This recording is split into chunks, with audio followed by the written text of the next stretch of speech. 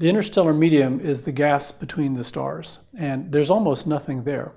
The average density in the interstellar medium is 1 particle, 1 atom per cubic centimeter.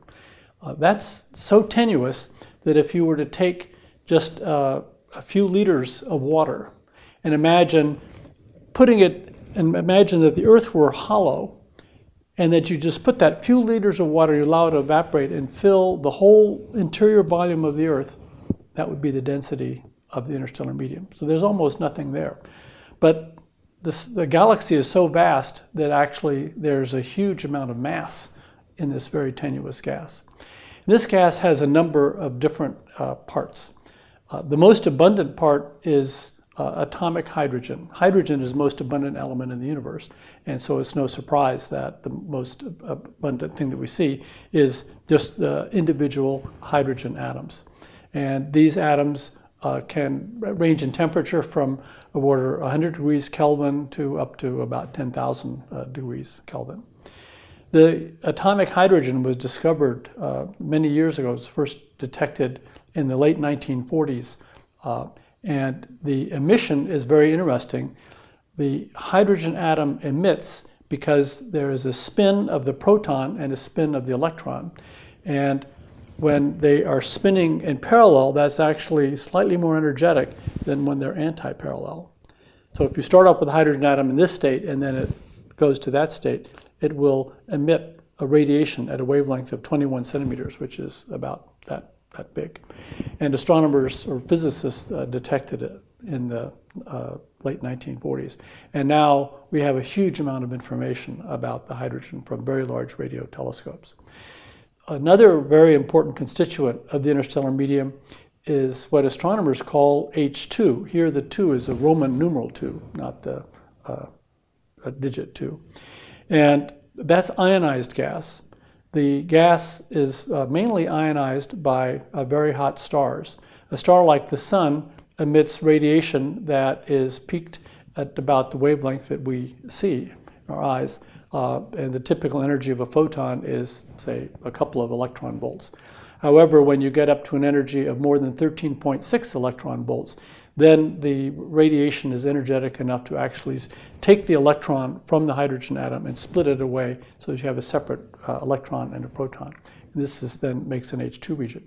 In order to do that, you need to have a star that's much hotter than the Sun. And the temperatures of stars get larger and larger as the stars get more massive. So when you get to very large stars, such as in the Trapezium Nebula, in the Orion Nebula, you have stars that are up to about 40 times the mass of the Sun, and they create the Orion Nebula, which is visible by eye. Another important constituent then is actually even hotter gas. I should say that the H2 is typically a temperature of around 10,000 degrees. That there's hotter gas that is revealed by its X-ray emission. This hot interstellar medium has a temperature of order 1,000,000 degrees, and it's in rough pressure balance with the colder gas. So that means that since it's so much hotter, it must be much less dense, and the typical density might only be a few thousandths of a particle per cubic centimeter. And this gas then pervades a lot of the disk of the galaxy, but it also extends high up into the halo of the galaxy. In fact, we do not know how much of this hot gas there is far above the galaxy. It's possible that there's as much gas, hot gas, high above the halo as there is in the main disk of the galaxy. Then perhaps one of the most important constituents of the interstellar medium is the molecular hydrogen. This gas is very cold. It typically has a temperature of only 10 degrees above absolute zero. It is concentrated in clouds. Most of the gas is in what are called giant molecular clouds. When you can actually see these visibly, if you look at a picture of the disk of the Milky Way, you'll see a band of stars, but there are all these dark patches in them. Those dark patches are generally regions where there's molecular gas. Now, you could say, well, why is it that you have these dark patches? The gas itself, the molecular hydrogen, is not absorbing the radiation. It's transparent. And that's because you have a constituent of the interstellar medium which pervades all the different phases that I've been describing, and that's interstellar dust particles. Much of the heavy elements in the interstellar medium, for example, like iron and silicon, are primarily in solid particles. These solid particles are less than a micron in size. They essentially act like tiny little particles of dirt, if you will. And as you know, dirt, sand, things like that are opaque. So you have these tiny particles. Their size is comparable to the size of the wavelength of visible light and ultraviolet light. And so those particles are very effective at absorbing light, and it's dark. As you go to longer wavelengths, so if I have a little teeny particle, I'm exaggerating here, but imagine the distance between my fingers is the size of a particle. But the wavelength of my radiation is much bigger, then the radiation does not interact very strongly with the particle, and it can penetrate through.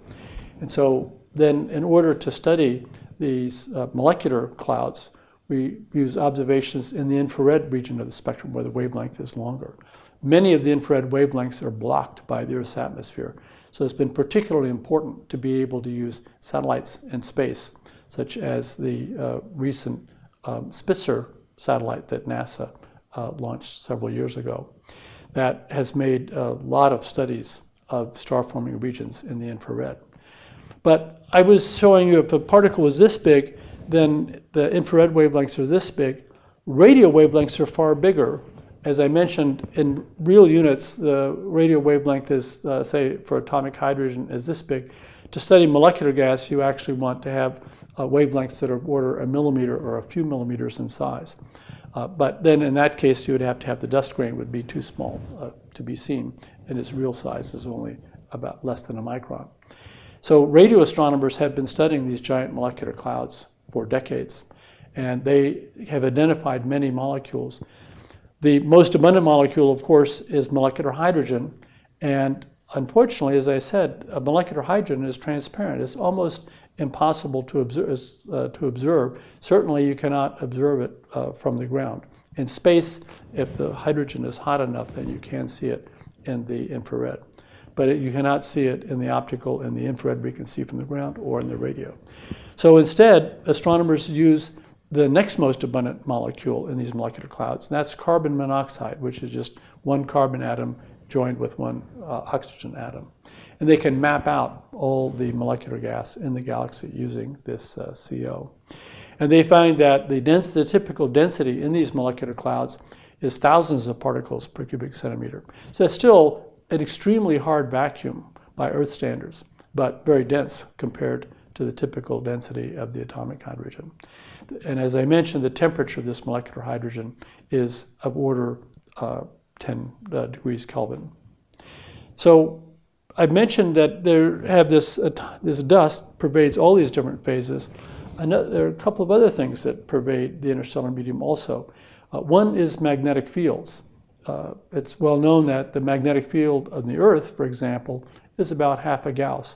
The typical magnetic field in the interstellar medium is about almost 100,000 times weaker than that, 5 or 6 microgauss.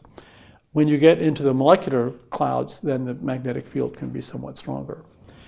Another constituent that pervades the interstellar medium is cosmic rays. These cosmic rays were discovered on the Earth early in the 20th century. As people went up in balloons, they noticed that the rate of ionization increased. And now we understand that these cosmic rays pervade the entire galaxy. So you could ask, why is it that the different constituents of the interstellar medium have the temperatures that they do? The temperature of space, of the universe, is about 2.7 degrees Kelvin. That's the temperature of the cosmic microwave background. So why doesn't everything just cool down to that?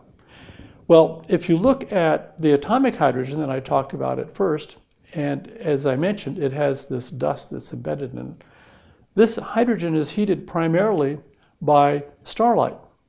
Starlight is, particularly in the ultraviolet, is absorbed by these dust grains, and when an ultraviolet photon comes in and hits a dust grain, it will eject an electron, and that electron carries energy with it, which then heats up the gas.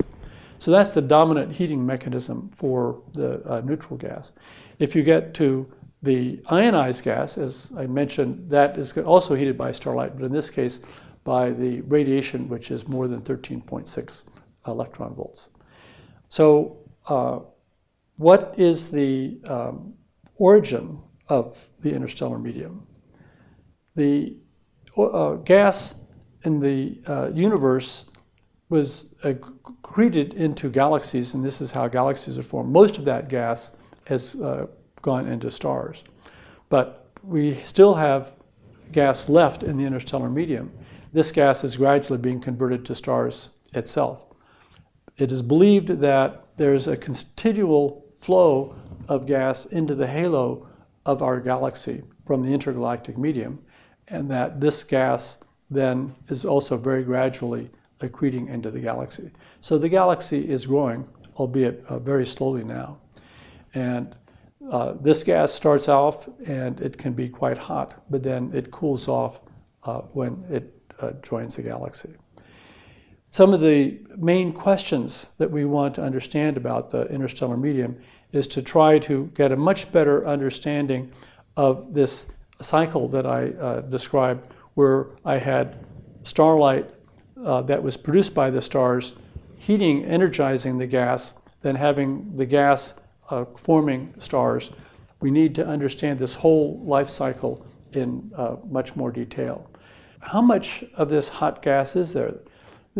If you ask how many baryons there are in the galaxy and compare that with the amount of dark matter, we're actually missing a lot of baryons. On the scale of the universe as a whole, there's about 20 or 25% of the dark matter mass is actually in baryonic mass, but in our galaxy it's less. Where did those baryons go? Some of them could be in hot gas.